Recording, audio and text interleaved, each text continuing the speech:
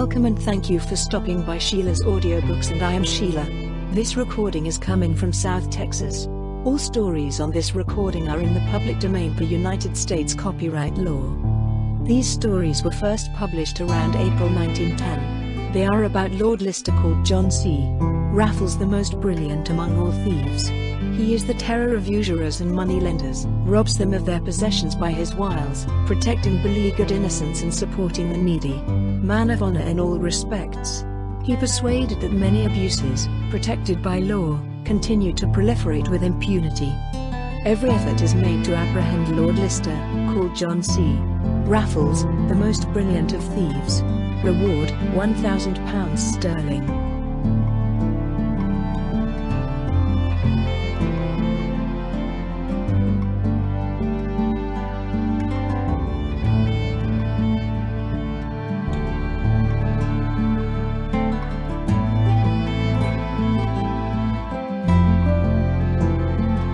Lord Lister, the Black Man in the Bedroom. By Gert Matchell and Theo Blakenzy. Chapter 1. The Disappeared Jewels. In the quiet, dark Diergardistra, the light that shone from the villa of the Bank of von Hartstein cast its bright gleam. Carriage after carriage drove ahead, livery servants rushed over, opened the door and led the ladies in light evening cloaks and the gentlemen in skirts or uniforms inside.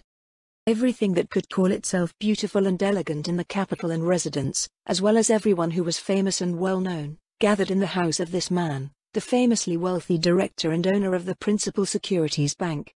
The seductive dance music rustled in the lavishly decorated room with flowers and palm trees.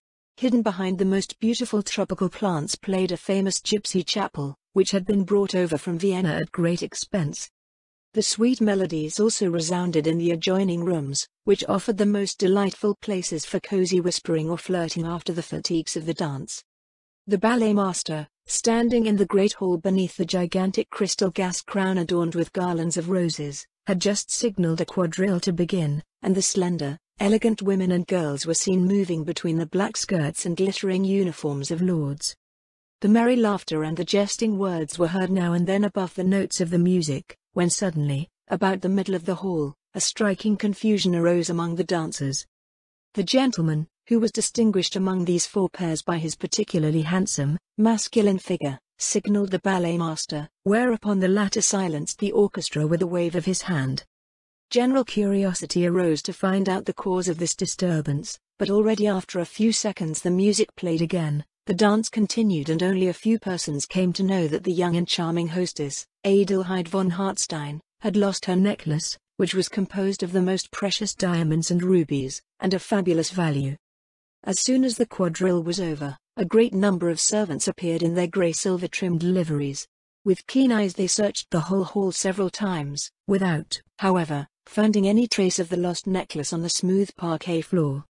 Adelheid von Hartstein, with her slender yet well-filled figure, her deep blue childish eyes and the soft face framed by curly blonde hair, was a beautiful woman, and everyone should notice how well, precisely because of the great contrast, the gentleman with her fit, on whose arm she was now moving to enter one of the side rooms, where her husband, the banker, was amusing himself with the game.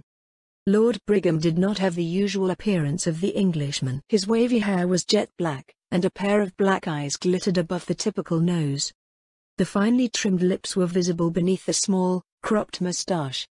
But the chin showed willpower and the lithe, muscular body indicated extraordinary strength and agility.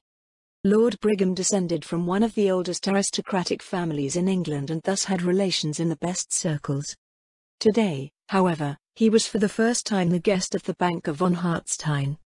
"I hope this incident has not displeased you, madam," he said in his melodious voice. "It is safe to assume that the necklace will be recovered." The young woman did not seem to share this opinion entirely. Looking at her cavalier, who was a head taller than herself, with her wonderful blue eyes, she answered, "I don't know, my lord, I have a vague feeling, as if something. Yes, I don't know how to express myself." "You don't believe, Madam Baroness, that that the necklace has fallen into less desirable hands?" She shrugged her shoulders without looking at her cavalier, and her voice sounding timid, almost childishly timid, said in a low tone, "After all, we are here among friends, I mean, among our guests. so it would be bad of me if I dared even remotely suspect someone." She hesitated a moment, then went on. "It is so remarkable. In the same instant I had the feeling to feel the necklace about my neck. One gets used to it, and if one wears those valuables all evening, then one misses something when they suddenly disappear. And so I noticed that it suddenly became so light around my neck." She glanced at her low-cut salmon-colored silk gown, and the gentleman's admiring glances followed hers in the lace trimming which encircled the fairest bosom and the most charming woman's neck. Banker von Hartstein must already have been aware of what had happened, for he was already meeting his wife and ushering her and Lord Brigham into a more distant, hitherto unlit cabinet, where he turned on the electric light.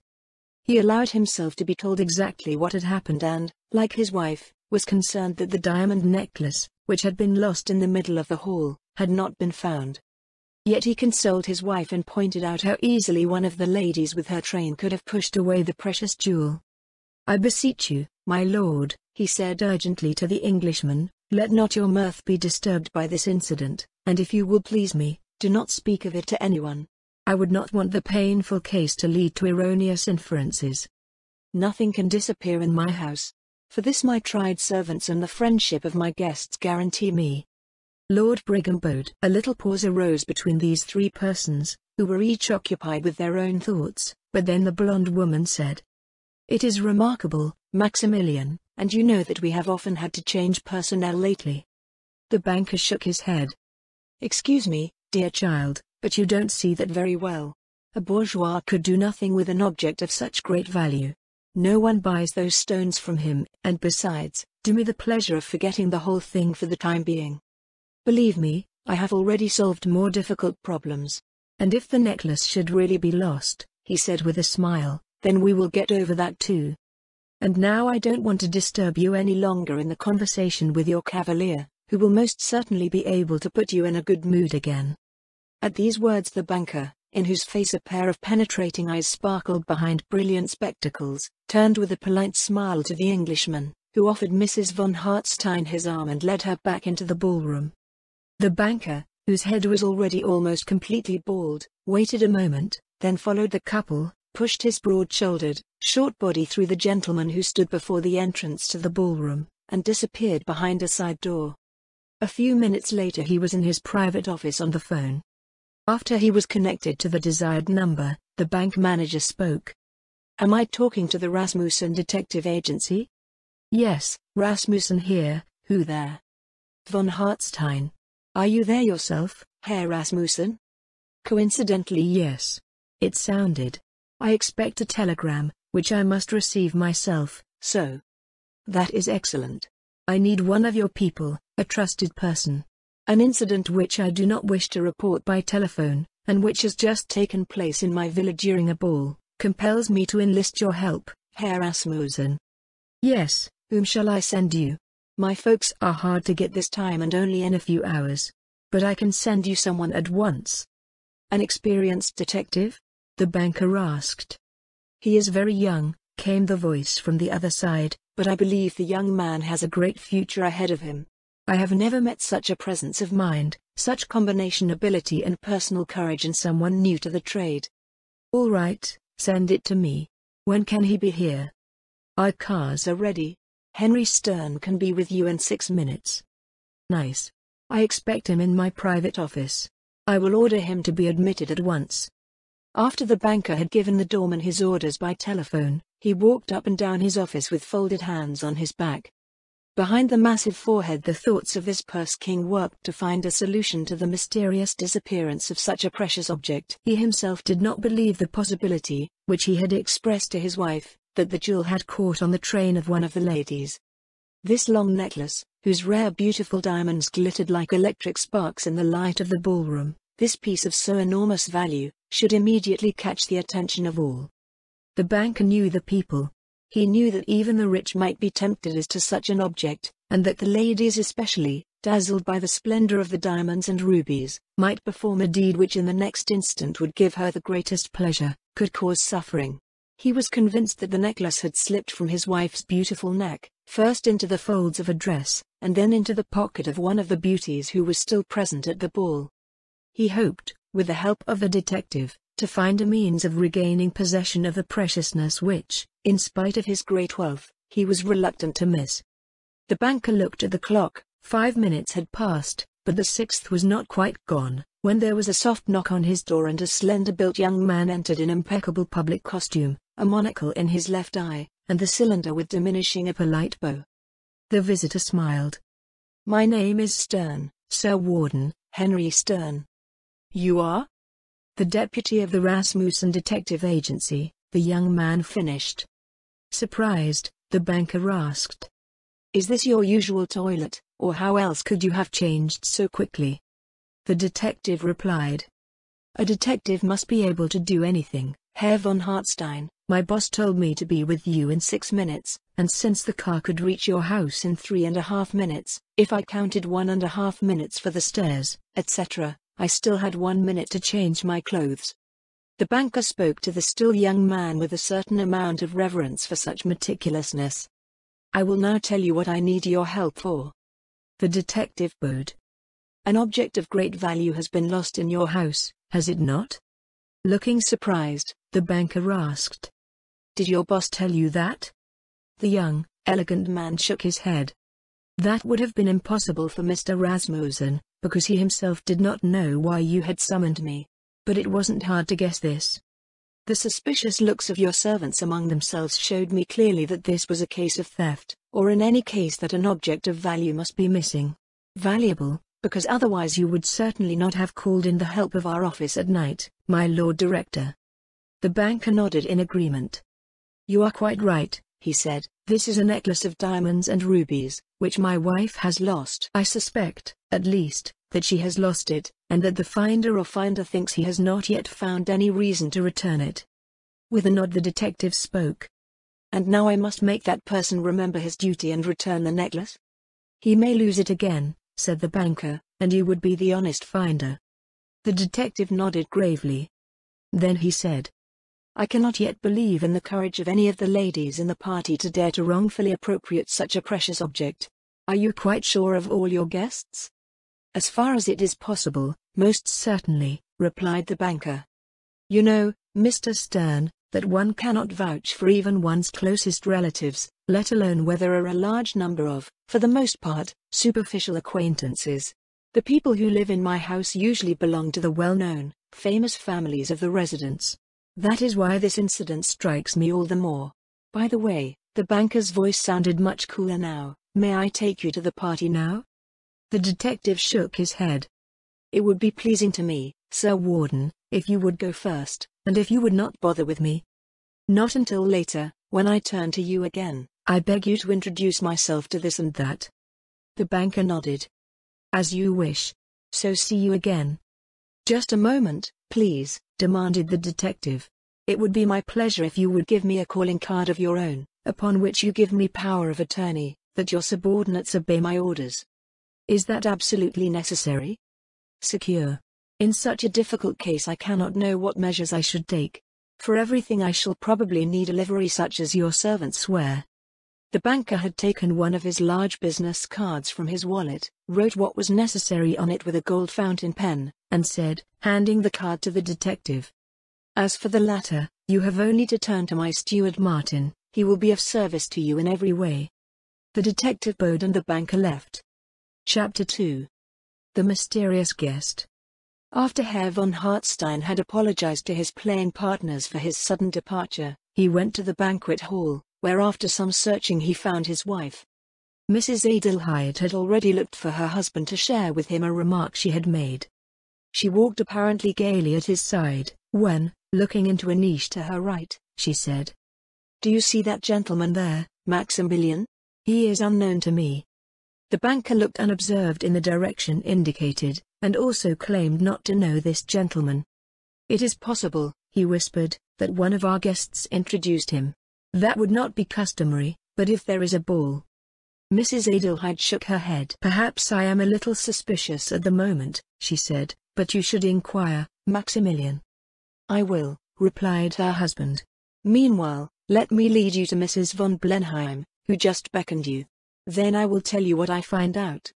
A moment later the banker's young wife was sitting next to her old friend, whom she whispered to her, while Monsieur von Hartstein passed through the rows of guests, looking keenly for the detective. One of the servants approached him with a silver tray full of filled glasses, and said, looking at the banker, "A glass of champagne, sir?" The banker looked up. A smile passed over his face, and as he took a glass from the tray, he whispered to the servant, "That went quickly, Mr. Stern, I'm just looking for you."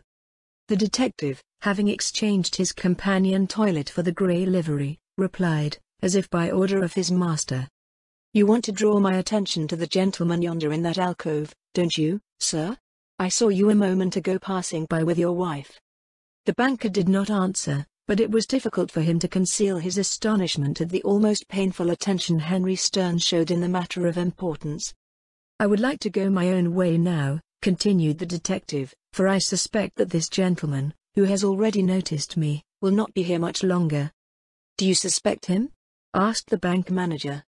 The detective, still holding the silver tray with the champagne glasses in the same submissive position, spoke, barely moving his lips. "That would be too much to say, but in any case that man does not fit in with your other guests, Sir Warden." Meanwhile the detective proceeded to offer his champagne to the other guests, and the host saw that he was rapidly approaching the door in this manner. Curious as to whether the mysterious stranger was still leaning against the marble column in the niche, the banker again directed his steps there, but he found the place empty. Immediately afterward some of his closest friends came to entangle him in a stock exchange conversation, so that for the time being he no longer thought of the stolen jewel. As he made his way back to the gaming room to continue his ombre party, he met again his wife on the arm of the beautiful, proud Englishman, whom she seemed to have chosen as her cavalier for the whole evening. A deep blush colored her cheeks when she saw her husband. This one, however, nodded to her and her cavalier with a kind smile. The lord returned this salute with a bow of his head, and said, "Your husband obviously loves you very much, Madam Baroness. Even the great loss which you have caused him, be it unwillingly, does not spoil his good humor." "Yes, my husband is very good," she replied. "I do not remember seeing him displeased even once." "You certainly don't give him any cause for it." An inquiring look from the man's dark eyes flew past the blossoming female figure.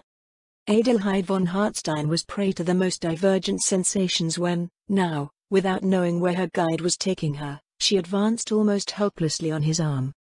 A year ago, barely 18 years old, she had followed her husband 3 times his age to the altar. She too was of an old noble, but impoverished family and therefore had to provide for herself. For months she had been working in one of the great offices of Herr von Hartstein, when one day the banker caught his eye. He seemed to have inquired about her, for after a while he had her called to him, and spoke in a voice that had lost all firmness. "I have something to say to you, Miss von Sebald."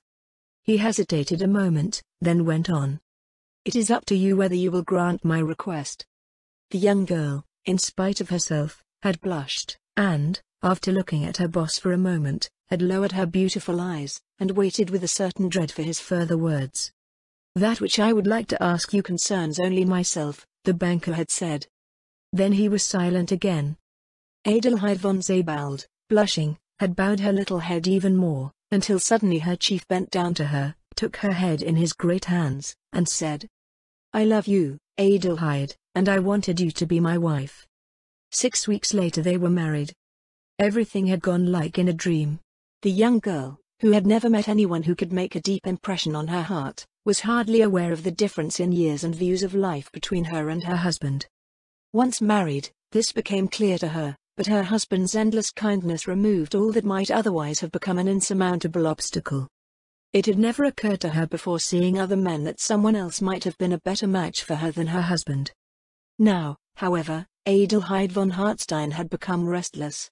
A sensation which confused and delighted her at the same time overcame her as she looked into the black eyes of the Englishman, which told her more than his words how deeply she, too, had made an impression on him. To distract herself, while they had settled on a couch in one of the smaller halls, she turned the conversation back to the lost necklace. "My husband has already dealt with the case," she said, "and I myself think I have noticed something pertaining to the case." She now gave her cavalier a description of the stranger who had noticed her and who now seemed to have disappeared. "But how could that man have come near you?" said Lord Brigham, whose aristocratic countenance spread a smile. "I don't understand it either," replied Adelheid, looking thoughtfully in front of him, "but I have a premonition that a further explanation might be obtained from this man. It will be difficult to determine whether that man really had anything to do with the theft. I believe that my husband has already taken the necessary steps. He has been in contact with the detective agency for many years and they are smart, handy people." The Englishman nodded. "That's the only way, at least if you've got a good desk to hand."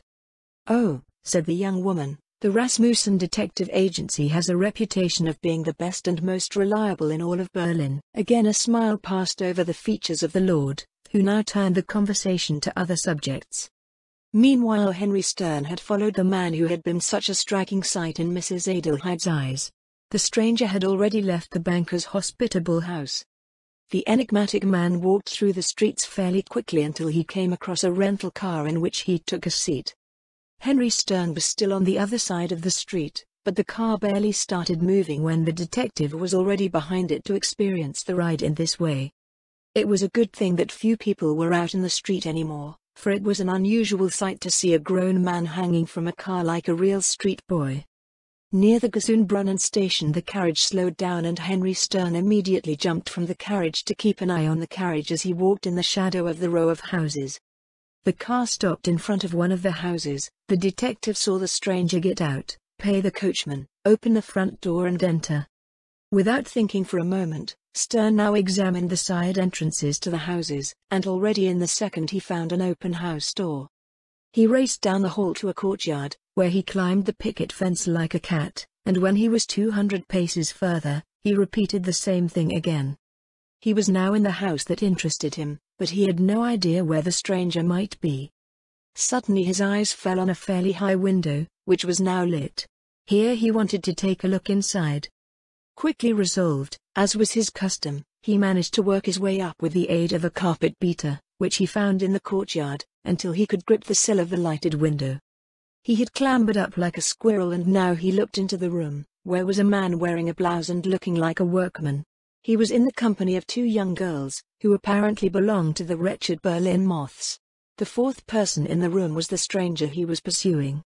They stood together at a table and apparently watched something the stranger showed them. However, as they stood side by side, turning their backs to the detective, the latter was unable to discern what attracted the general attention. In his efforts to get a better look inside, the detective made a mistake and nearly rolled him down. However, he managed to keep his balance, but had to quickly withdraw his head and torso so as not to be seen. Inside, the sound had been heard. All had turned and looked at the window. It now seemed safer to the detective to leave his observation post. He slid down again and had just reached the picket fence over which he had just climbed, when the door leading from the house to the courtyard was opened. The detective saw that the four persons he had seen in the room were pursuing him. He heard a voice that turned on a dog and "Tyrus, get him!" called out. At the same instant a large dog flew madly over the place and grabbed Henry Stern, who was just about to climb over the fence, by his coat.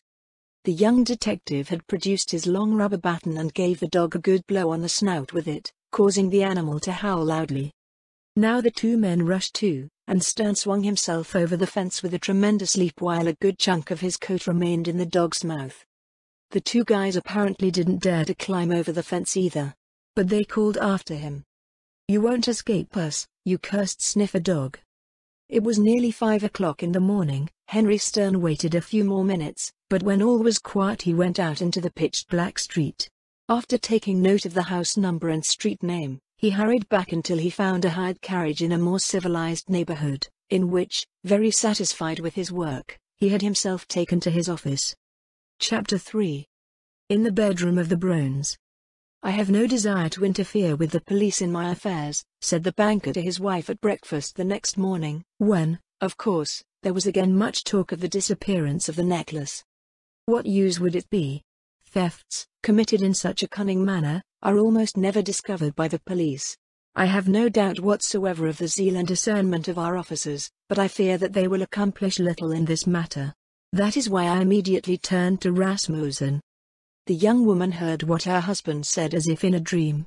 A certain thing, of which she could not account for herself, veiled all her sensations and thoughts. Life seemed doubly pleasant to her. She found that her thoughts were elsewhere, in the presence of a tall, slender man with curly black hair and dark, glittering eyes, who again, as in the orangery yesterday, looked deeply and longingly into hers. However much effort she took to banish these thoughts, to devote herself fully to her husband again, it did not help her. Something new had come into her life, and though she would not admit it to herself, she longed for the moment when she would see and speak to him again. Later in the day, when her husband had gone to the stock exchange, she sat for a long time in her richly decorated boudoir. She asked herself repeatedly whether he, with whom her thoughts were incessantly occupied, might not have forgotten her too. When she thought of her husband again, she felt something akin to remorse. When Herr von Hartstein went out again in the evening to be present at an important meeting, he informed her before his departure that it would probably be late before he could be back. Adelheid went to bed in time, but it was a long time before she could fall asleep. At last, however, she fell asleep with a blissful smile playing on her red mouth. She dreamed. It was as if a room door had been opened and soft, cautious steps approached her sumptuous bed. There he stood in the soft, subdued light of the gas crown, he of whom she had been thinking all day long. Or wasn't he? And now he even spoke to her. She did not understand him. Now called he her name, which he kept repeating in a soft, melodious voice. And now he knelt down beside her bed, stretched out his hands to her and... With a cry of terror, Adelheid von Hartstein straightened up, and with wide-open eyes she gazed at the dark face of the man who knelt at the foot of her bed. In a trembling voice she asked, "What do you want? Who are you? I cry for help."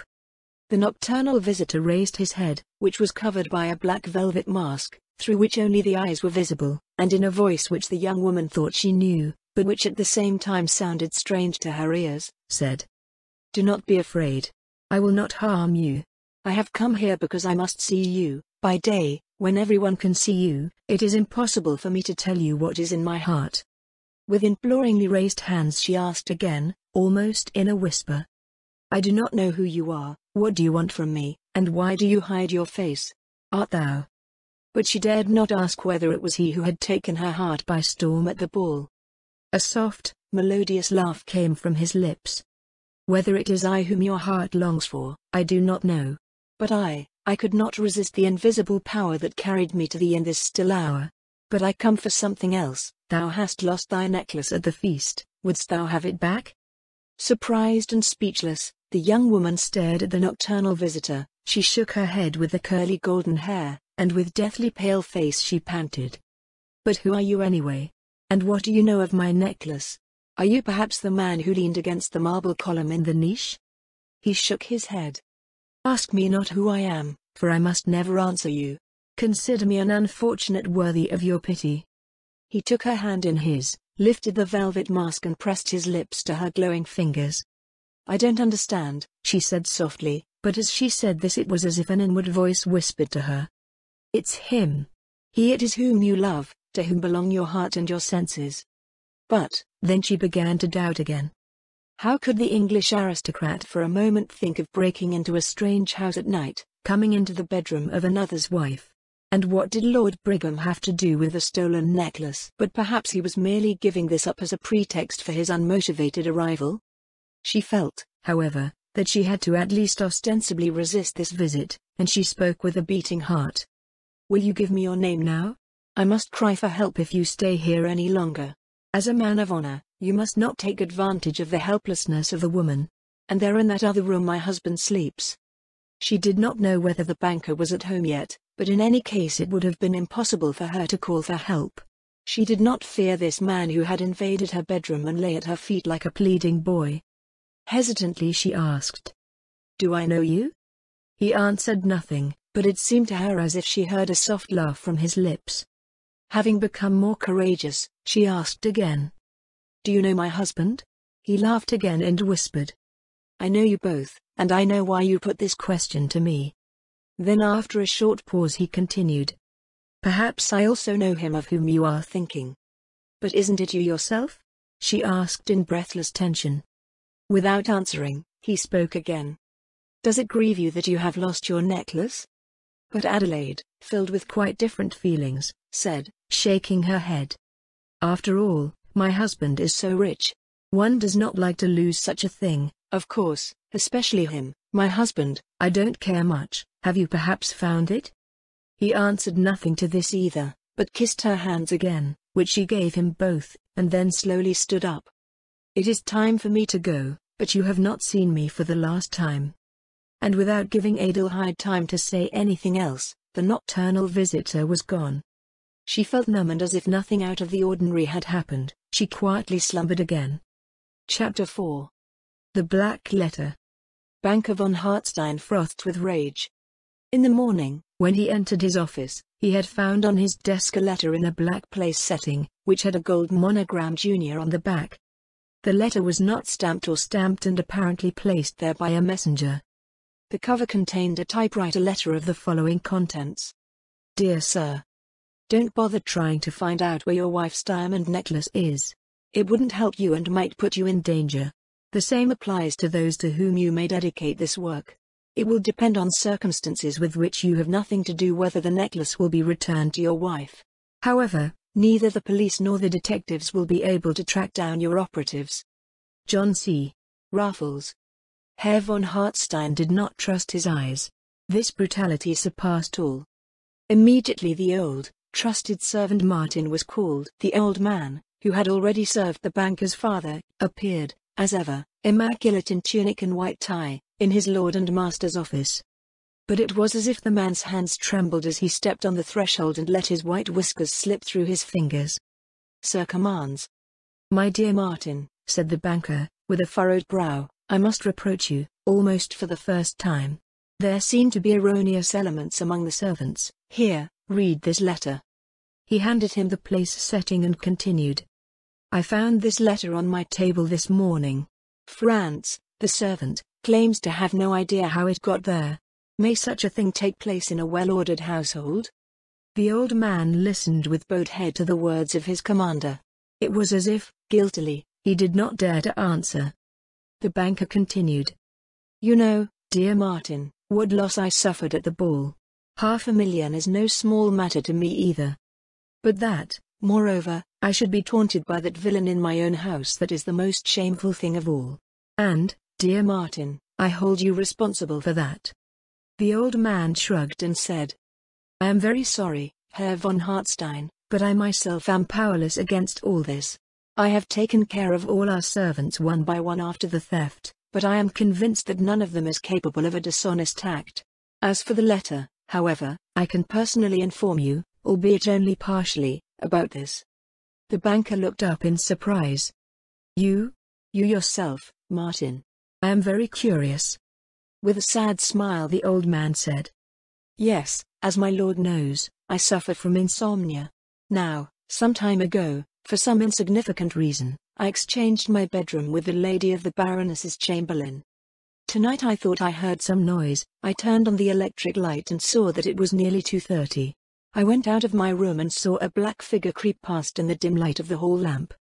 The first moment I was paralyzed with terror, so that I neglected to rush after him, and after that, in spite of all my efforts, I could not find his trail. However, I was not at ease, and about half an hour later I began to search again.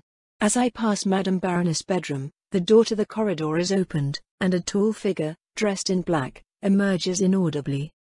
The old man was silent and looked in alarm at his master's pale face. In a tone of indignation, von Hartstein asked, "Have you seen the man's face?" That was impossible for me. He wore a mask, or rather a black velvet headgear, through which only the eyes were visible. "And you let him go?" the banker asked, taking a deep breath. "That just makes me so unhappy," said old Martin, wringing his hands. "I was paralyzed with terror by that ghostly figure. I couldn't even make a sound. The strange, otherworldly apparition glided silently past me, its penetrating eyes fixed on me. When I had recovered from the terror, the mysterious man was gone. To the frame of one of the windows close to the stairs I found a silk cord fastened, along which the criminal probably slipped down." The banker answered nothing. He had sat down at his desk and was deep in thought. He no longer thought of the impudent letter in the black place setting. Even the loss of the necklace was indifferent to him for the moment, only the thought of his wife occupied his mind. Hitherto it had never occurred to him that his wife's pure, blue eyes could look longingly at other men. How was it that a feeling of doubt now suddenly seized the already aged man's heart? Was it not unworthy of him, in the impudent conduct of a rogue, who had perhaps been in his wife's chambers while he slept, to seek disloyalty from the beloved being? But this wasn't all. Adelaide's attitude had changed so completely after the night of the ball. Sweet and friendly as ever, she had become introverted and silent. What could this man mean in his letter with the circumstances with which he himself had nothing to do and on which it would depend whether the stolen necklace would be returned to Adelheid? All these questions pained the banker terribly. At last he lifted his head and said, looking at the old servant with a good smile, "Thank you, dear Martin. Would you be so kind as to let the chambermaid tell my wife that I wish to speak to her in 15 minutes? Martin withdrew and returned shortly afterwards with the announcement that Madame the Baroness had just risen and was expecting Monsieur the banker in a quarter of an hour. Chapter 5. A Heart's Secret. Adelheid had awakened late from her dreams at first. However, when her chambermaid opened the curtains and full, bright daylight entered the more than sumptuous bedroom, all the visions of the night were gone.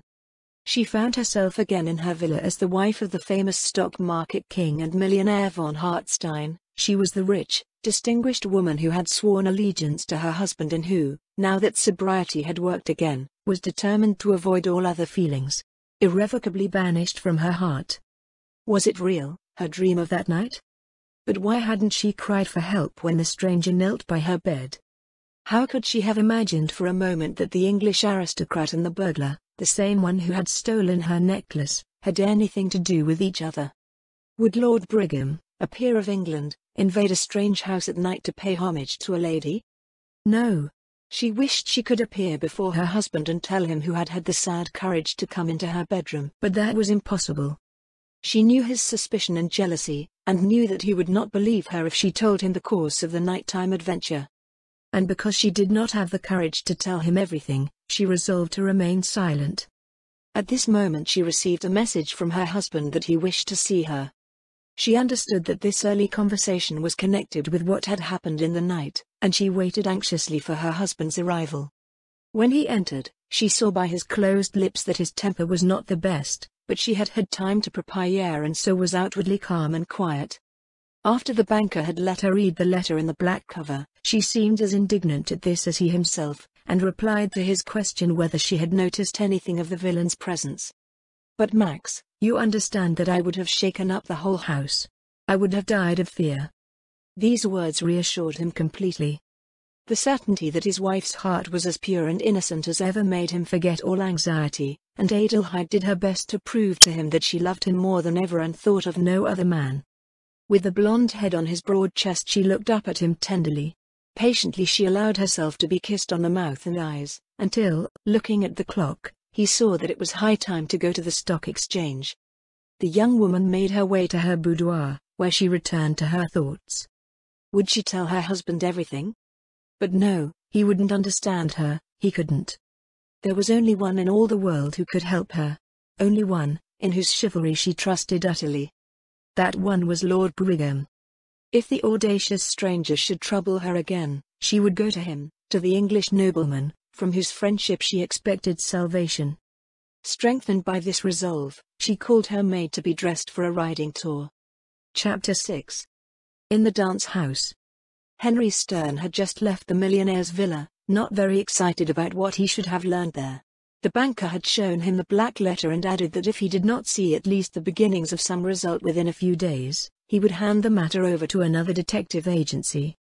That was like a slap in the face to the young man. Though he was only 23 years old, he considered himself, and perhaps not unjustly, to be a genius at his trade. Herr von Hartstein, Stern thought, was demanding a bit much. Not more than 4 days had elapsed since the ball in the villa, and this time was almost too short to track down such a cunning criminal. Henry Stern had a lead, after all, which he had communicated to the millionaire, but it had so far led to nothing. Already in the morning, following the night in question, he had returned to the house where the car had taken him. He found the house without any difficulty. There lived an old woman, a type such as one finds her more in the criminal quarters of the big cities. She rented out her rooms for a few days or nights, as asked. But the old man claimed to know nothing of the matter. All night, she said, there had been no light in her house, and no one had been there but herself. The detective must have been mistaken. He probably meant another house down the street. Stern was not allowed to enlist the help of the police, as Herr von Hartstein had strictly forbidden him to do so. He had to comply with this prohibition, although in this very case the help of the police had been of great value to him. Sighing and dissatisfied with himself, Henry Stern was now on his way to Mr. Rasmussen, to tell him, as was his duty, what he had learned at the villa that morning, when a gentleman approached him with outstretched hands. "Henry, old boy, how are you?" The detective immediately recognized his former school comrade Peter Bocher, and soon they were engaged in a lively conversation, which, at the suggestion of the friend, they continued in a wine restaurant. Henry Stern told how he had originally intended to become an officer, but that a very unpleasant dual history, which he had been unable to prevent, had made his career in the army impossible. By accident he had become a detective, a profession for which he seemed really born. "That's a coincidence," replied the other, "then we got pretty much the same occupation after all. I studied law and ended up becoming a police commissioner." "Here in Berlin?" Stern asked, pleasantly surprised. The other nodded in agreement and continued. "I know what you want to say, and I will answer your question at once. If it is in any way possible for me, without neglecting my duty, I will gladly assist you in every way." Shortly afterwards, the two friends drove together in a rental car to the police headquarters. And after the Commissioner Bocher there very formally introduced his friend to the chief of the detectives, the latter kindly gave permission to leaf through the criminal album. Henry Stern confided in this gentleman why it was his business. After this the commissioner led the detective into a room which contained the so-called criminal album. It was an elongated room with countless compartments and shelves on the walls, containing stacks of photographs. All these statues were neatly arranged according to age, hair color, size, and the like markings of the criminals. Henry Stern's aim was to find the portrait of the man who had stood in the niche in the millionaire's villa on the ball night, leaning against the marble column, and whom he had later followed into the courtyard of the accused house. For some time his research was fruitless. At last the officer brought a package of newly arrived photographs representing persons who had first been photographed briefly in Berlin or elsewhere when leaving penitentiary institutions. Looking at these portraits, Stern hurriedly reached for one of the photographs, saying, "That." But he had his beard removed. Turning the photograph over, the commissioner read, "Adolf Müller, of Misslauitz, surnamed Silesian Adolf, born July 23, 1869. Repeatedly punished for aggravated theft and robbery." "That's him," said Henry Stern. "If only I could explain how the man came into possession of the necklace. For if, in any case, he did gain entrance to the villa, the Baroness would by no means have danced with him, for he had not even been introduced to her. And that he would have passed her just at the moment when she lost the necklace, she missed it after a quadrille, is not to be assumed either." The other officers shrugged and Peter Bocher said, "Yes, fellow, those are the riddles you must solve. In any case, I'm very grateful to you and the other gentlemen for giving me insight into these things," said Stern, "for at least I now somewhat know who I am dealing with." "We too will keep an eye on Herr Adolf Müller," assured the commissioner. Henry Stern took his leave and at once followed the advice given to him by one of the gentlemen at the police station, namely to visit a small restaurant on Sadel Street, the Tip Café, as it was called by the visitors. The police often had reason to keep an eye on this restaurant, because of the frequent gatherings of criminals and vagabonds, and because, although the owner was often punished, there was a lot of play.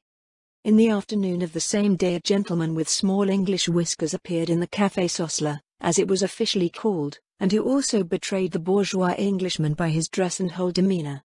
He ordered in a slow tone, speaking with a real English accent, first a glass of beer and, as he could not get it, a glass of port.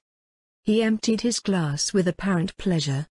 He then picked up a sports magazine and delved into its contents, blowing thick clouds of smoke from a short tobacco pipe. He sat thus for an hour, and then another hour, without taking off his jockey cap. Even when two people entered the otherwise empty Tip Café, he did not look up from the magazine, which apparently interested him very much. The two very elegantly dressed gentlemen entered the cafe, which was always quite dark during the day, and spoke for a while at the buffet with the waiter who was staying there. Then they apparently wanted to leave the room again, when the smaller of the two, a man with a black moustache and modest appearance, spoke. "Say, we could have a glass of lager first." They took their seats in the immediate vicinity of the Englishman and began to speak of a party which they had apparently witnessed the previous evening. The Englishman, hiding behind his leaf, didn't turn an eye from them. He immediately had in one the Silesian Adolf recognized, and in the same instant was determined not to lose sight of him again. This was not so easy now, in broad daylight, but Henry Stern felt that his reputation as a detective was at stake. He now paid and asked the waiter something in broken, mixed with English, German, which he did not understand. He had the satisfaction that the smaller of his two neighbors translated his words. As a result, he came into conversation with them and told them that he was a stranger in Berlin. He had come for the races, and because he liked Berlin so much, he wanted to stay a few more days. But to his regret he didn't know anyone who could show him around the city, and there was so much to see. The detective masterfully mastered the art of pretending to be stupid and at once noticed that the two gentlemen were looking at each other meaningfully during his story. "We are a couple of real Berliners," said Silesian Adolf, "and it would be our pleasure to show you how we are." "Yes," interrupted the other, "we've been down since yesterday and just in the right mood. If you want to join us, see. If a man has money in Berlin, he can make the devil dance." "Well," said the Englishman, "I will do that. And I also thank you for taking me with you." "Oh, that doesn't mean anything," replied the little one, who introduced himself as Fritz von Beer. "That's the Christian duty to show a foreigner a little. Come on, let's take a carriage and go out." Soon the three were in a car to visit the various bars and cafes of Friedrichstrasse. Henry Stern soon realized that his comrade's aim was to get him drunk. But he could endure quite a lot, and besides that he only took fairly innocent things. Silesian Adolf seemed more and more pleased with the presence of the new acquaintance.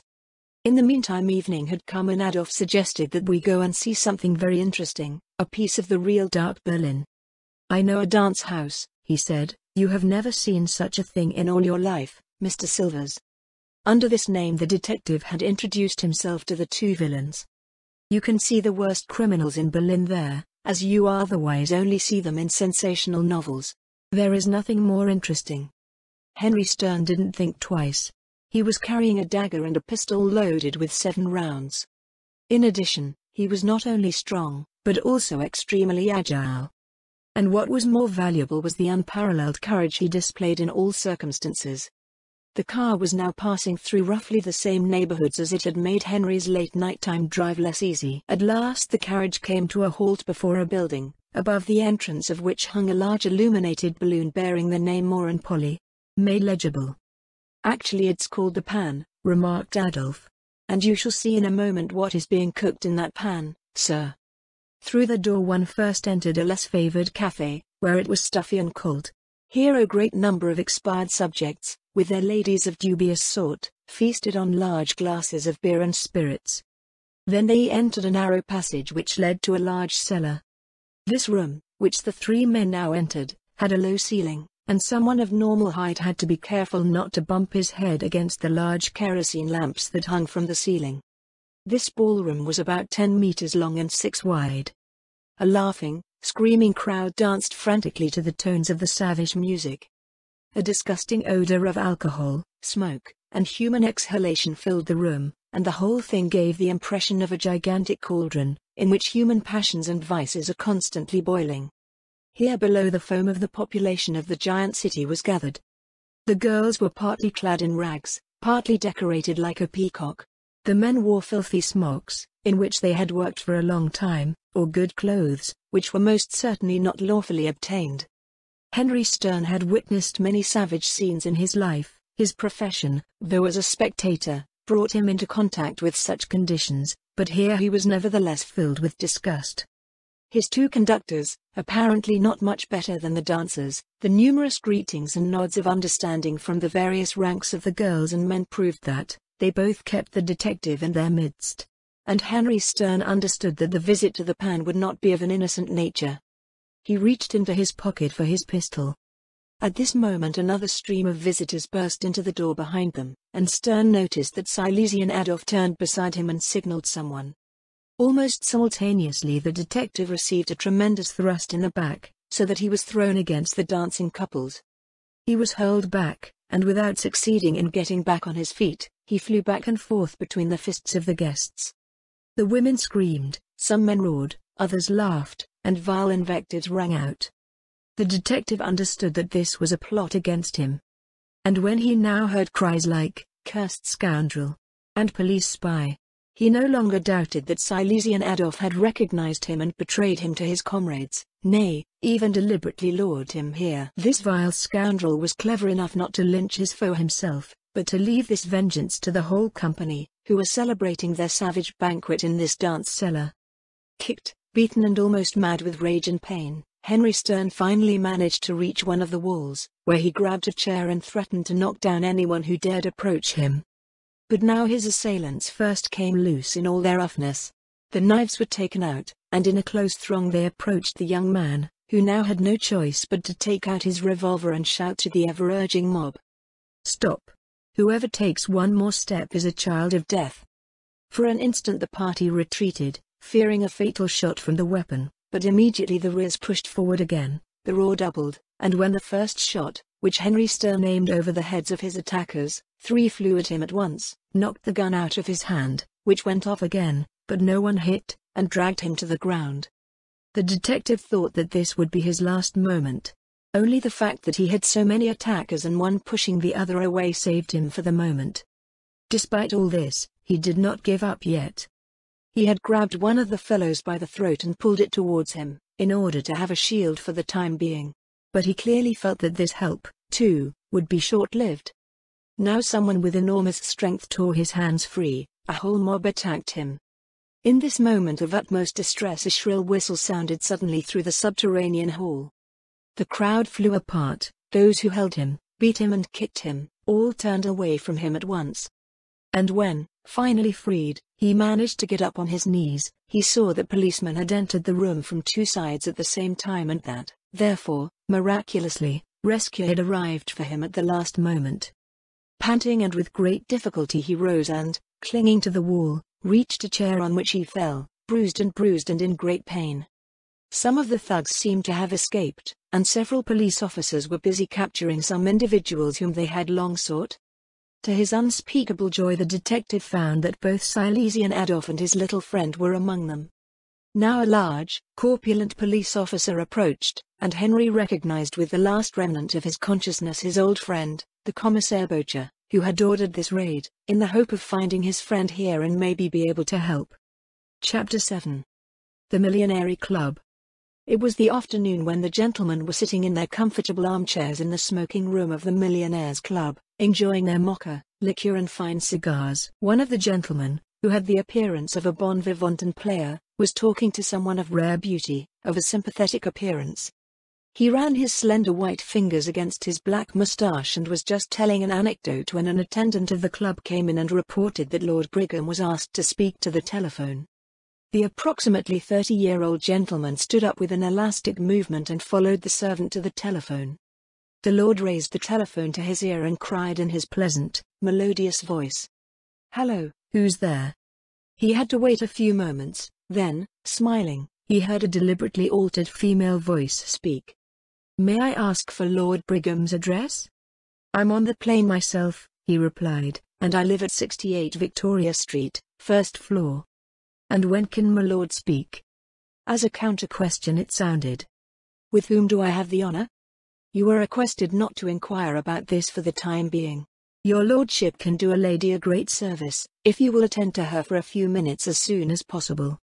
"I'll be at my house in 10 minutes. "Oh, thank you." The telephone bell rang and Lord Brigham went to the cloakroom, where the servant helped him with his overcoat and handed him the cylinder and cane. He mounted his car, which was waiting for him outside the building, and in less time than he had stated the Lord was in the Indian-decorated room, which served him as a reception room. The floor here was covered with mats and the walls were covered with the rare embroidery that comes from Madras. The furniture, made of gilded bamboo, all gave the impression of grace and elegance. Over the windows hung precious muslin curtains decorated with strange golden figures. This gave the whole room something magical, especially because of the soft, subdued light. There was a call. The entering servant, dressed as an English jockey, presented a lady. "I beg you to be let in," said the lord. Immediately afterwards Mrs. Adelheid von Hartstein entered the Indies drawing room, pulling back the closed veil and showing her face, blushing with embarrassment. Lord Brigham went to meet her with outstretched hands and said, "My dear madam, what gives me the great honor and unspeakable pleasure of seeing you with me?" Tears welled up in her beautiful blue eyes. "I pray you," he said softly, as he led the young woman to a couch, "keep calm, madam. For whatever reason you have come here, if it is in my power, I will gladly help you, I assure you." She nodded softly at him, weeping, and said at last with a deep sigh, "It is certainly foolish that I should turn to you. I don't know why I put so much confidence in you." She lowered her eyes, and a dark blush covered her face and neck. He looked at her with a wistful smile and thereupon encouraged her to inform him of her concerns, that he might, if possible, alleviate them. Now she began to tell of that night, when half asleep she had seen a male figure before her bed, how she had previously disregarded that appearance and, she whispered almost inaudibly, had thought of someone else. The white hand of the man opposite her softly caressed her bowed head, and then, when she raised her deep blue eyes to him, he asked softly and urgently, "May I also know who it was whom you thought you saw before you that night?" She didn't answer. But her charming shyness, her silence, and passionately trembling lips told him enough. He bowed his head sadly. For a moment it was as if he wanted to take her in his arms and press her to his breast, then with trembling lips he whispered softly and sadly, "Madam, you are married and I have no right to tear you away from the man who gives you a sunny life. I come and go, and may not bind a woman's fate to mine." She looked up at him with moist eyes. She had perhaps not thought of leaving her husband, but it sounded so strange to her. "You don't know who I am." But before she could think any more about this, he bade her tell him what made her so anxious. Oh, that was soon said. The man who had stood in the alcove at the ball, and who was doubtless the thief of her necklace, filled her with such terror. He had certainly been the one who had forced her way into her bedroom at night, perhaps because he had hoped to steal even more. And this morning her husband had informed her that that man had been caught, that he had already been brought to justice. If only he told that he had been in Baroness von Hartstein's bedroom that night, that he had knelt before her bed and kissed her hands. She had not dared tell her husband this. Her only excuse was that in the figure of the burglar she had thought she saw the image of the man she loved, and she had not dared admit this to her husband. As Adelheid told this, her tears kept flowing. Then, however, he spoke with a secret joy which she did not understand. "Fear nothing. Though I cannot explain everything to you, yet you can believe my words. The man you saw standing in your ballroom at that time was not the same who visited you at night. He will not prepare you any unpleasantness, for he does not know you and hardly suspects your existence. I repeat to you once more, that you can go to sleep peacefully and carefree. No one but your own mouth can betray you." She looked at him with astonished eyes. "But how? Why?" With a soft smile he said, "You mustn't ask me anything, if only because it pains me infinitely to not have to answer you. First of all I would like you to think of me in friendship after we have parted." "Are you going? When? Or am I not allowed to know that too?" she asked anxiously. "I don't know myself at the moment. I am like a bird that soars into the air and flees from the hand that stretches out to hold it." The twilight descended upon the earth, shrouding the room in fairy tale shadows. It had become quiet in the Oriental drawing room. Chapter 8. The robbery. Questioned by the police, Silesian Adolf had refused any explanation. He claimed with imperturbable calm that he was conscious of no wrong and did not understand what the lords wanted of him. He politely requested to be returned to his cell because he was tired and wanted to sleep. Some time later he was again interrogated by Commissioner Bocher. But even now without any result. Apparently they were dealing here with a very inveterate villain, who was not easily compelled to speak. Henry Stern was present at this interrogation, smiling and letting the criminal's angry looks pass by.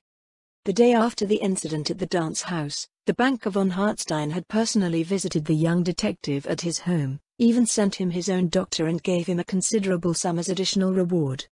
"I fully appreciate what you have done for me," he said to the patient. "If a man like you puts his life on the line for the sake of those who pay him, he is a man of duty deserving of all esteem." Henry Stern was very pleased at these words. He could also use the money, and with redoubled zeal, barely recovered and with his head bandaged, he took up the business again. When the criminal had been taken away again, he said to Peter Bocher, "They'll have to catch the other fellow, who unfortunately escaped, and find the two women who were in their company at night when I watched them." "Very well," said the commissioner, "but it won't be so easy." At this moment a terrible scream was heard in the corridor outside. The commissioner went out and, when he came back, said, "It means nothing." The officers took a note from a guy who was just brought in. "Can I see it?" asked Henry Stern with interest. The commissioner handed him the torn piece of paper and the detective read, "Watch Hull. Noble threesome from the Sof." The other officers also read it and laughed. Nobody understood the content. Finally, Stern, who had also acquainted himself theoretically with his profession, spoke. "Do you know what this means, gentlemen?" "No," said Peter Bocher. "Do you know?" The detective nodded. "Secure.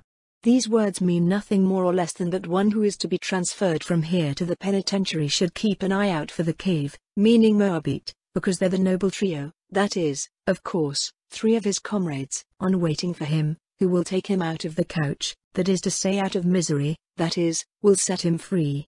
It is a pity that we do not know to whom this letter is addressed." "Oh," thought Bocher, "that could be found out. We will see where the bearer of the note is now." Already he had gone out, and after a few minutes he returned with a tall, lanky young man, who had been nicked for willful insult and inconvenience. "It looks like," whispered the commissioner to his friends, "as if this rascal, who already owns a good rogue, let himself be picked up only to deliver this note. I believe it is best that we pretend that we cannot decipher the note, and want to know from him what the words mean." He turned to the boy and asked such a question. This one grinned and spoke. "Oh, that's just a joke. I just wrote it down like that, for the joke."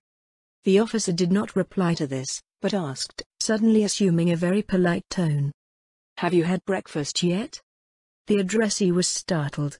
These words, in the conversation of the police officers with the crooks, mean that the unwilling criminal will be given a good beating by the firm fists of the policeman. "I'm not going to be thundered," cried the boy in a half-crying voice. "You cannot do that," the commissioner said with a laugh.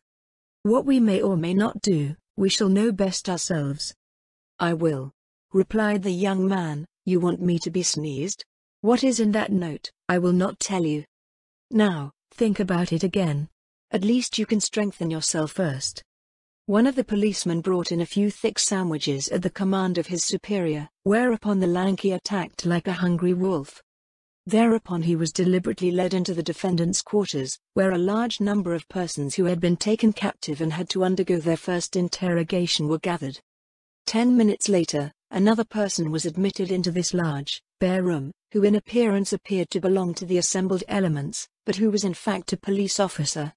When this man was taken away half an hour later, he was fully aware.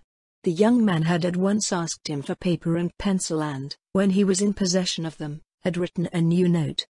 Thereupon he had inquired in a cunning but unequivocal manner about Silesian Adolf, who apparently had to receive the note. Henry Stern and the commissioner deliberated how to proceed with this matter. Adolf was to be transferred to Moabit that very afternoon, and, said the commissioner, "I don't suppose at all where the fellows will try to free their comrade." "They are counting on it," continued Peter Bocher, "that we prefer not to transport serious criminals to Moabit in the prison wagon, but in a carriage, accompanied by a few trusted men.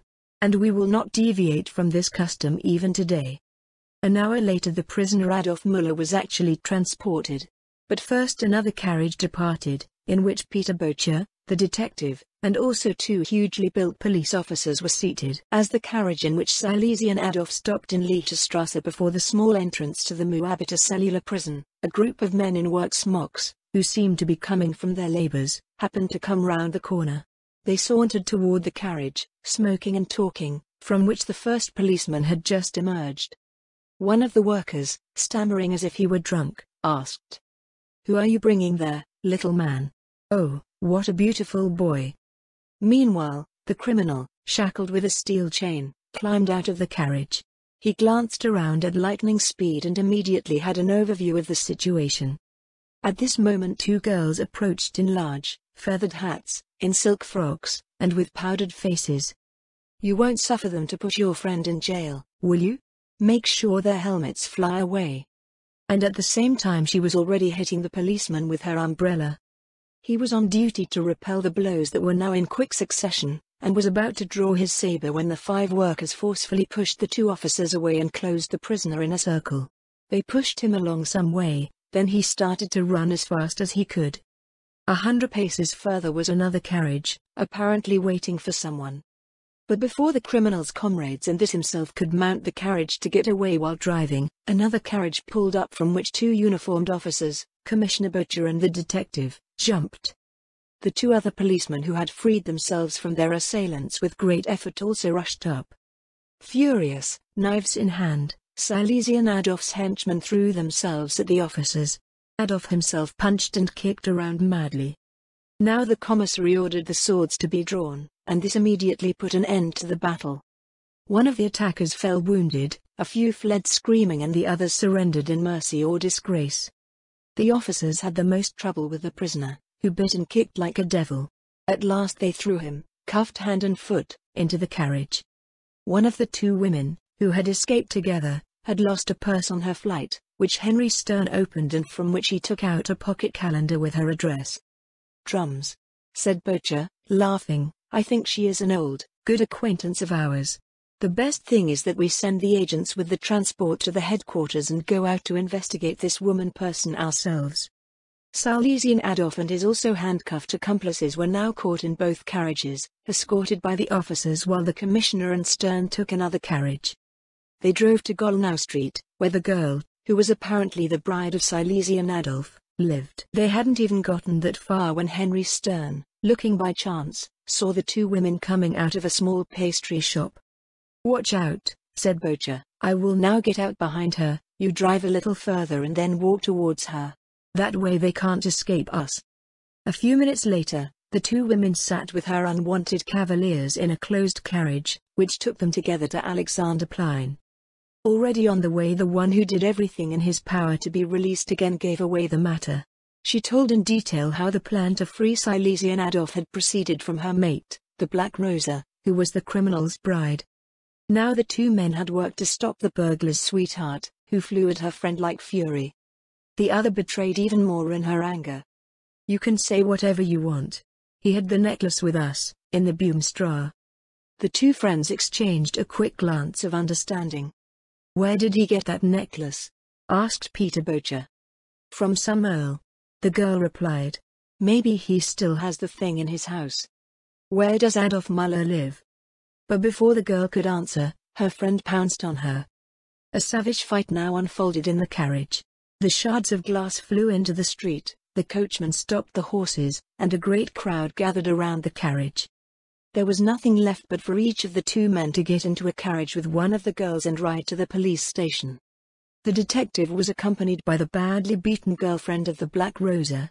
He had agreed with the commissioner that he would give the girl her freedom as soon as he had received the address of Adolf's house from her.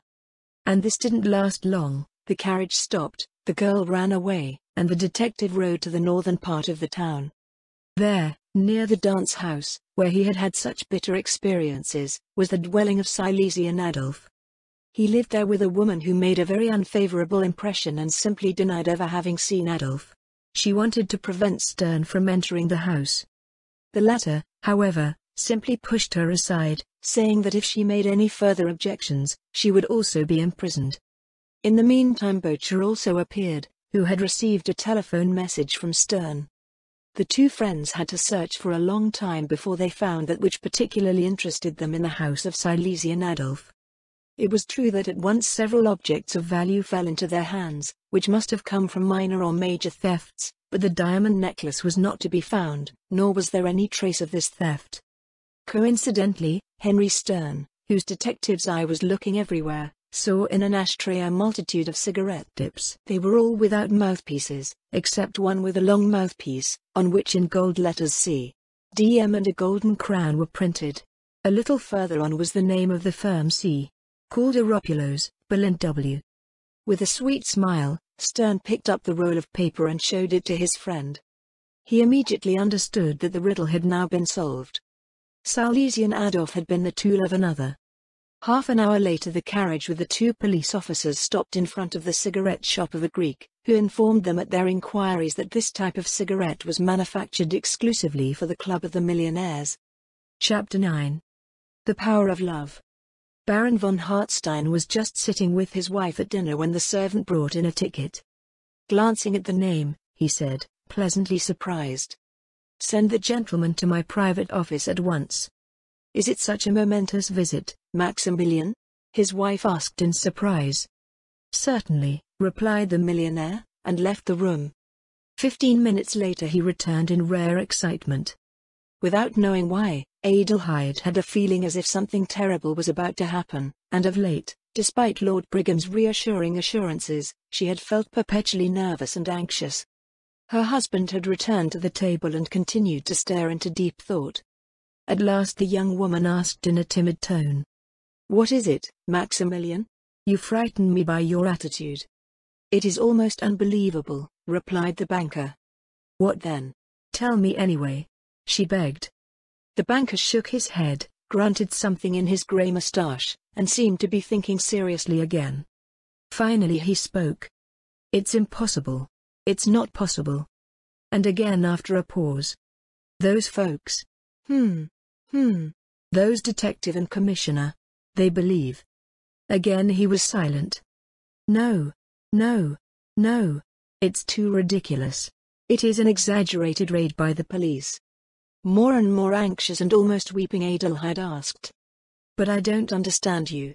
You speak so vaguely. What then is impossible? Do these gentlemen suspect someone who interests us?" As she asked this, the young woman already suspected everything. Combining everything that had happened in her bedroom since that night, she had developed a premonition that she wanted to get rid of it with all her strength. She dared not give full account of her thoughts, but she knew beforehand what her husband would now tell her, and so she wasn't as surprised as he had just been. "The two gentlemen suspect," he said, "that the thief of your necklace is one of the Millionaires' Club members. Who, they have not yet discovered that themselves. They asked me if I suspected anyone. Of course I couldn't say the least. I believe it is a mistake, and have advised them to proceed as carefully as possible." It was the young woman, as if suddenly all her blood had turned to ice, an unnatural calm had taken hold of her. She now knew who had stolen the necklace from her. But not a single thought of wrath crossed her mind. She did not ask why he had acted in this way. She did not consider that he was a criminal, that he did not fit into the circles in which he moved, and in which he was such a sympathetic appearance.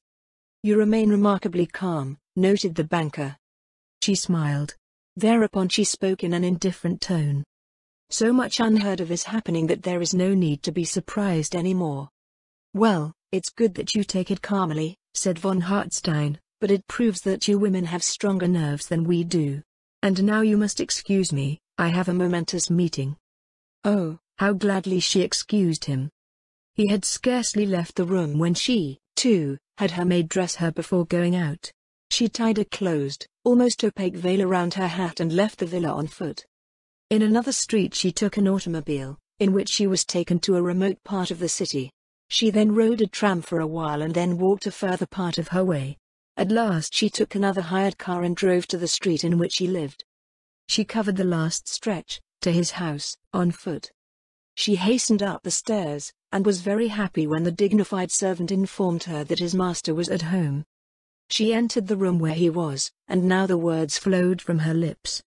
"You are being persecuted. They are on your trail. They know everything. You must leave. At once, as soon as possible." Scarcely startled, he looked at her for a few moments with his sensible, wonderful eyes. Then he went to his writing desk, opened one of the compartments and took out the diamond necklace. A flush of joy colored her cheeks, but then she again urged him to hasten. He shook his head with a smile. "I stay," he replied. I don't even know if those ignorant fellows have so much brains as to invent the club member they seek. I am not accustomed to go until I see the great necessity of it. But you, poor woman, you must get out of here. I hope we will meet again one day."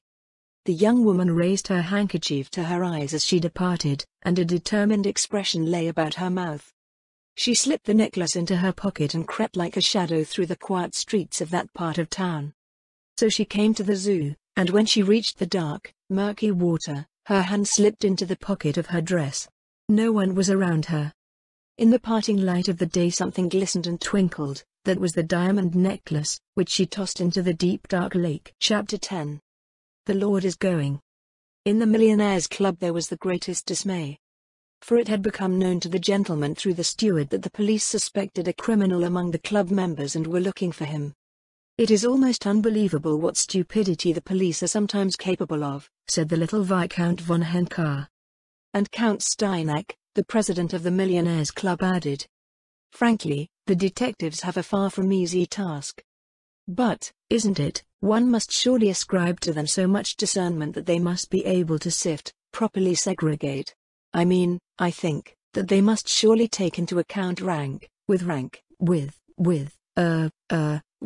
to put it that way, they must surely think of the moral weight of the personalities whom we judge worthy of being admitted as club members. I think, that ought to be surety enough for the lords of the police, more than warrant enough, that had to convince them at all times that everything is clean here.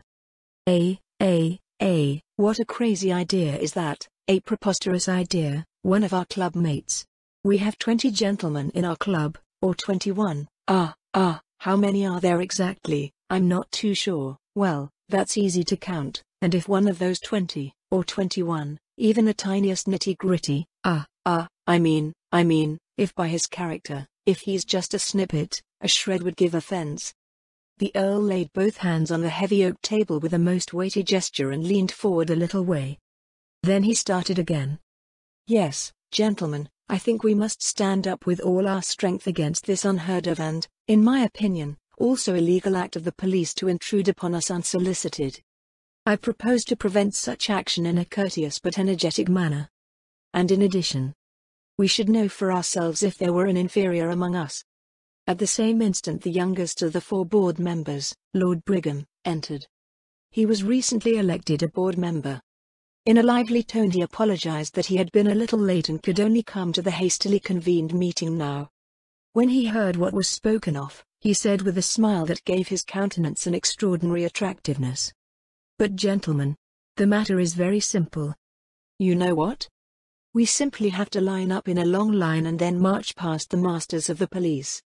They can then decide together which of us looks the most suspicious." There was a hearty laughter at this amusing outburst of the young lord.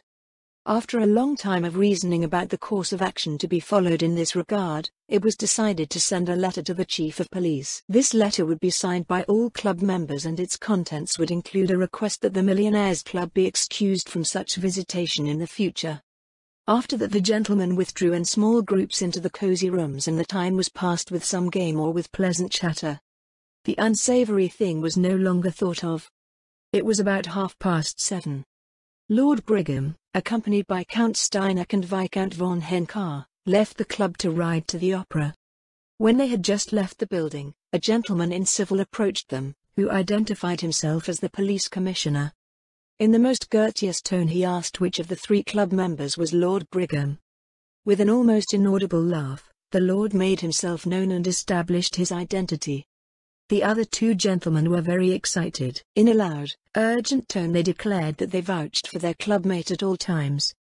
Detective Chief Peter Bocher, his colleague Henry Stern was waiting across the street and watching, was beginning to hesitate. Hitherto the police had only learned from telegraphic information on all sides that a certain Lord Brigham did indeed exist. It was also added, however, that this same lord was an officer in an Indian regiment of hussars in the service of the King of Great Britain. The English police authorities were, furthermore, of the general opinion that, taking into account the description of this man, it was most probable that this was dealing with an extremely cunning thief and swindler, one who had made a name for himself in both Australia and Bombay, who had many villains on his conscience, but who, despite all efforts, had not yet been caught by the police. That all sounded really nice.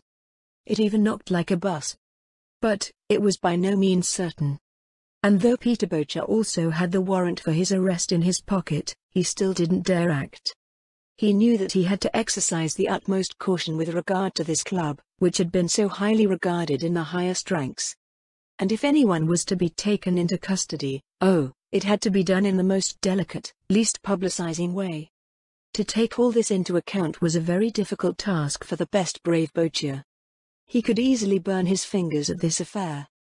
The police are also sometimes mistaken, sometimes fall into a trap, is sometimes just once led around the garden. What if the London police had been less correctly informed? Or what if that particular Lord Brigham, who was an officer to His Majesty the King of Great Britain, had now been granted longer leave, which he spent here in Berlin?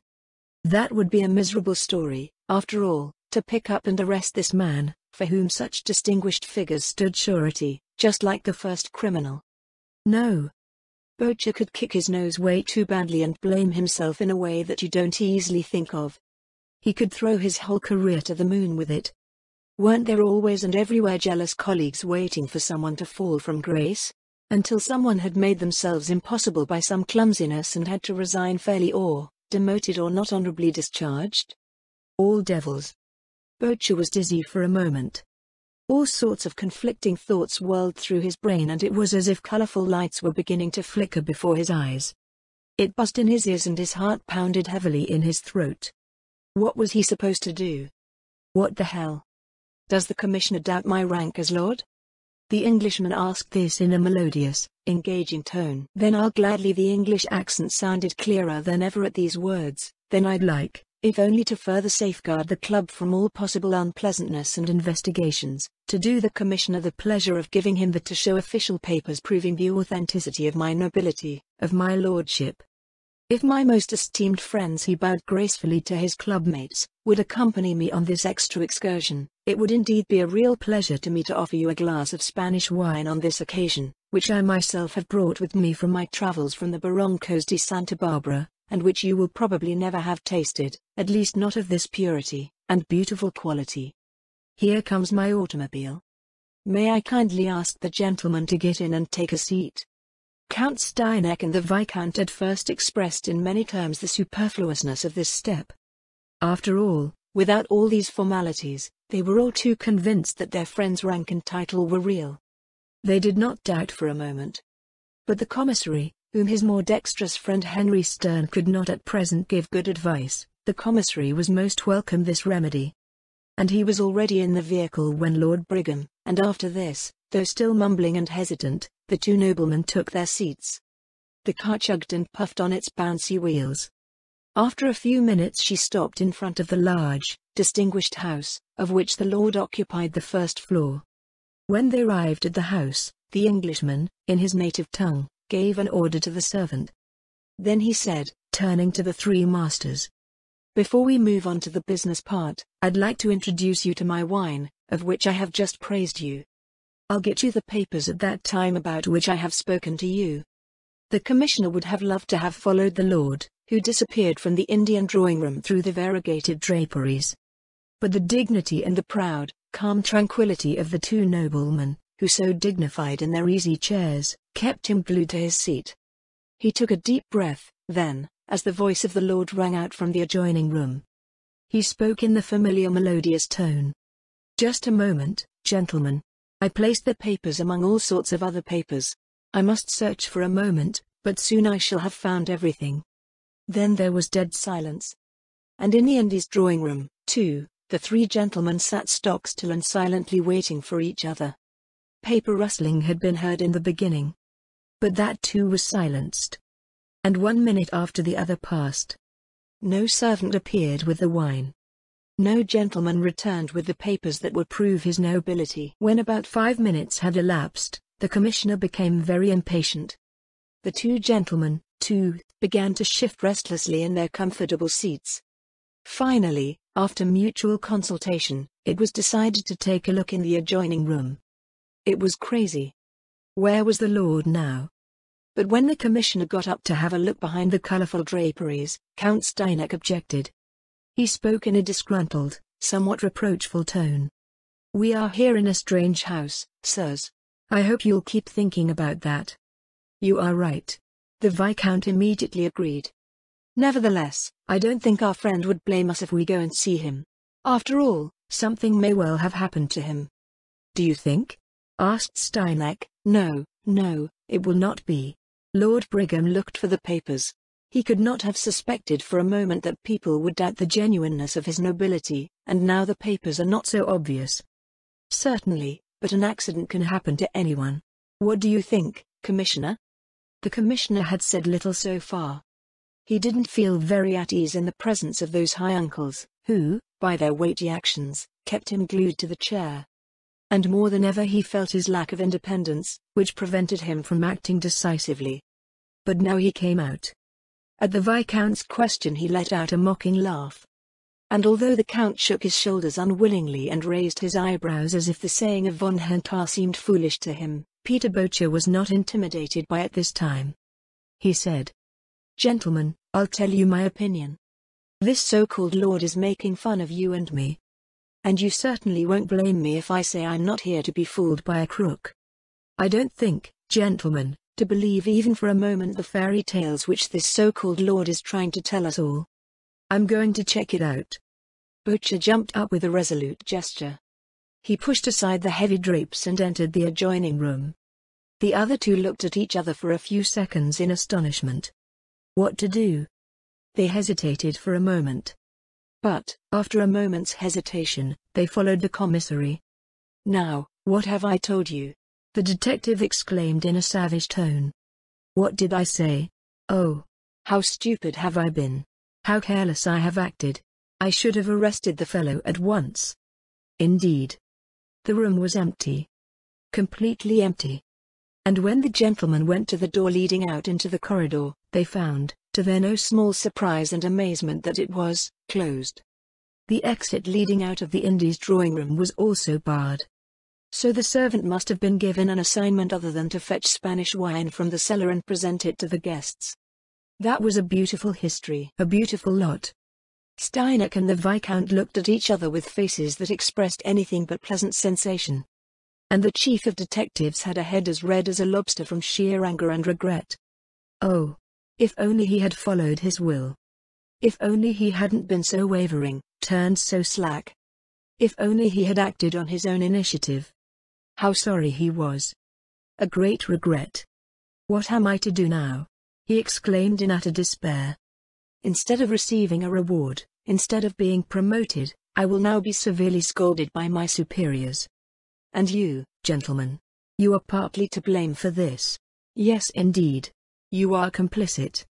"Listen, dear friend," began Count Steinach, with a high-pitched nose. "Listen. You must, you must." "No, that's not the way." That's really not the right tone." "No, not the right tone." What do you say, dear Viscount?" What do you say, is that the right tone, to say to us, Millionaires Club members, say, Viscount, what do you think?" "That's why the motor car puffed out so much later," said the Viscount in a thoughtful tone, and the rustling in the next room stopped suddenly. "Yes, right, I did. Heard right, I thought, I imagined it so clearly. No, I was not mistaken. Tell me, Commissioner, didn't you hear that too? That was quite obvious, wasn't it, isn't it, Count?" "Yes, but, very clearly indeed, that cop should have heard that." Yes, why didn't the policeman hear that?" "That is not appropriate." No, that is not appropriate. If one is a police commissioner after all, of the Criminal Investigation Department, that's unheard of. That's totally inappropriate."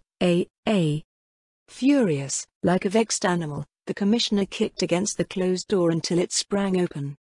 Then he flew down the stairs, but the automobile was gone. That Lord Brigham, aka John Raffles, in this vehicle, which had been huffing and waiting, the wide world had moved in to seek and find freedom there, Peter Bocher soon understood as clearly as did the two millionaires, who had now also come down. Later on, also on the part of the Millionaires Club, every effort was made to track down the clever adventurer, who had all been far too clever.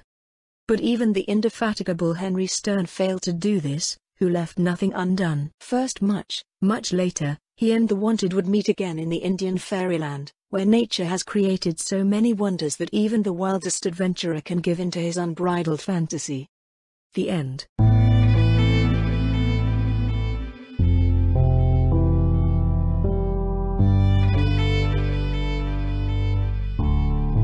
Thank you for listening to today's episode. I really hoped you enjoyed it.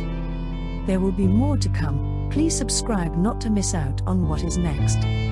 I will be looking forward to your return. The music is by Madfan from Pixabay. To support this and other artists, go to pixabay.com. Sheila.